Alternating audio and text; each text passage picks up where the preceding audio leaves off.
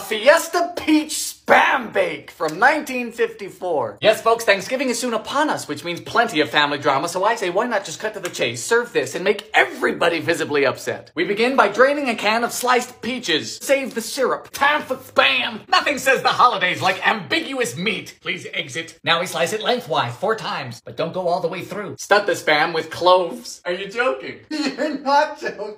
This is ridiculous. Happy Thanksgiving, everyone. 2021's been a rough year. Mercy. Now we insert the peaches into the spam. Open up. Time to receive peaches. To the 1/4 cup of peach syrup, we add 2 tablespoons of brown sugar. Are you aware that the syrup is sugar? Now that's just vulgar. Add the peaches. 375 for 35 minutes. Oh dear. Why do I keep doing this?